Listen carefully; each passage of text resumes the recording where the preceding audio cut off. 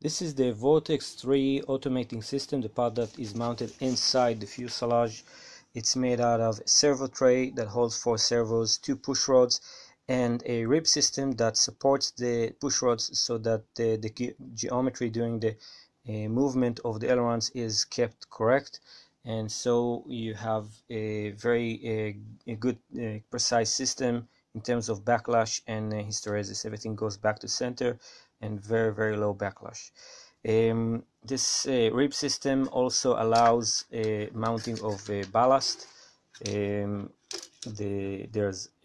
like a cage system here that the ballast can go through, and if you have lots of ballast, it can even pass after the aft rib, so you can put inside the fuselage very large amounts of ballast, over 100 grams, no problem.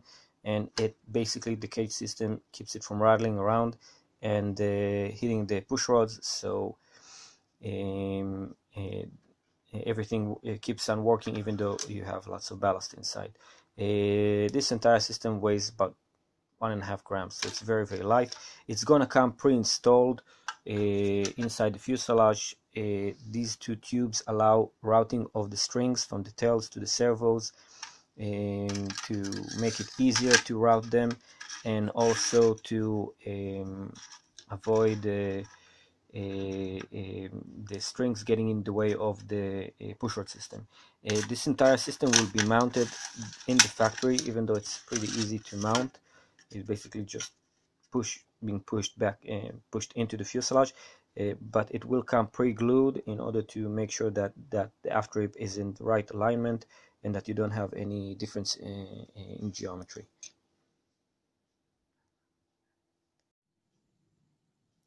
Here you see the automating system from the side of the wing. It's made out of 2 horns that are fork-like in shape. They're glued into the ailerons, and they have a support pin in the center in order to relieve loads from the hinge. These horns are designed to be self-aligning as much as possible, so you can introduce the wing to the fuselage at a fairly high angle of deflection from the amount actually required. When you push it onto the fuselage, it basically locks into the links inside that are held by the rib system. Okay, so this is how I installed the push rods. I already glued in the servos. I don't have 4 servos yet. 2 are on the way, so I use the plastic models from the 3D model. What I do is I place it like this and bring it all the way to the middle. It's hard to see, but to the middle of the slot. Okay, now once it's in the middle of the slot, what I do is I take a piece of masking tape and I line it up in the middle of the slot.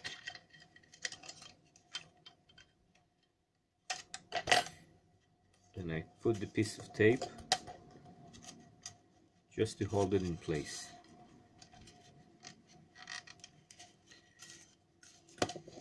That way it sits in the middle, it's lined up and it's straight. After I do this to the second one, I'll do the front, I'll connect the front servos. Now that both links are in their place, what I need to do is I install the wing. I connect the wing onto the fuselage with the screws and everything, just that everything lines up, and then the push rods won't go anywhere when I take the tape off. To mount the wing on the fuselage, you first line up the horns with the grooves on the side. The pins of the horns need to be lined up with the grooves on the side of the fuselage. Next, you take the wing, you line it up at the front, and once the ailerons are about 10 millimeters off, it just clicks into place, and that's it. They're held in place. Next thing I'm going to do is I'm going to put the screws in, after which I will glue the front part, the Z-bend, into the push rod once the servo is under voltage and centered. Okay, so now you can see the push rod that is held here by the masking tape. They're moving with the ailerons. Next step is to install the servo horn and the Z-bend onto the push rod and the servo. I'm using the reverse horns on the upside down horns on the KST because the KST is a little bit taller than the MKS. The MKS fits in at a little bit lower than the KST. What I do is I have the Z-bend on the bottom. I just put it through the push rod and snap it into place. It's centered by the servo tester, and when it's centered and it's directly straight, I will set this to about 13 millimeters down. That should give me 13 millimeters up and close to 40 millimeters of down moving aileron for the flaps. For the flap position. So I will set this here at the right height, and then I would add some CA, wick some CA into the push rod until it sits. Basically, I just pull it back a little bit, put some CA, and then push it down, back down. Okay, I'm going to wick some CA. I pulled the servo all the way forward.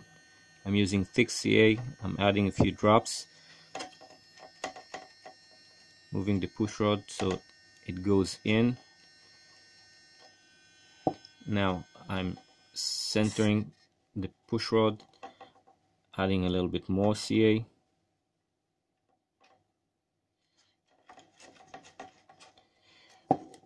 Now I'm going to measure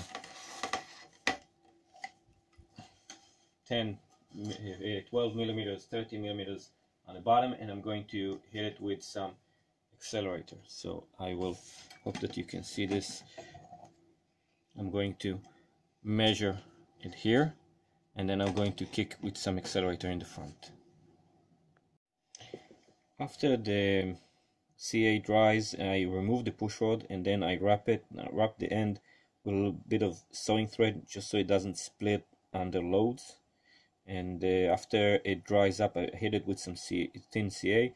After it dries up, I cut the leftovers and it's ready to use. Sometimes it's better to put a small bend in the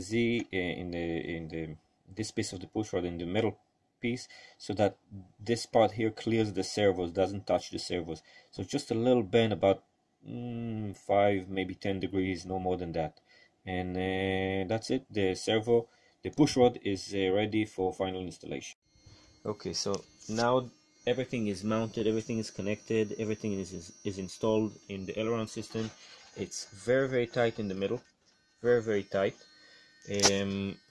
I'm getting about 13 millimeters of aileron moving up and 40 millimeters of ailerons of flaps. So 40 millimeters of flap, which is quite a bit, and 13 millimeters of aileron.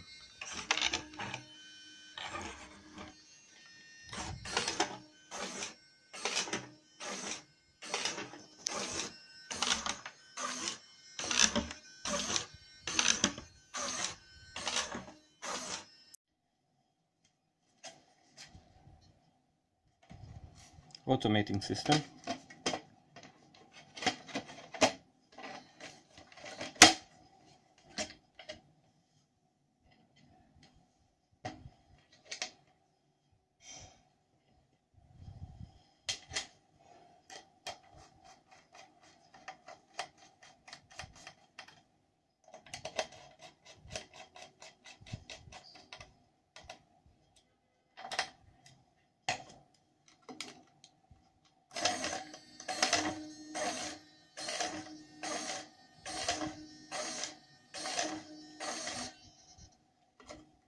taking apart.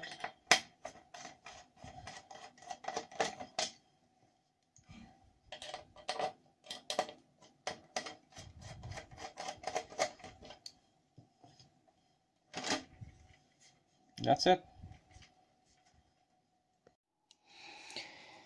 To thread the strings for the tails, what I do is I thread it from the back, and then I just fish it out from the holes on top here, and then I just thread it into the tubes. Have to be careful not to get the wire bent.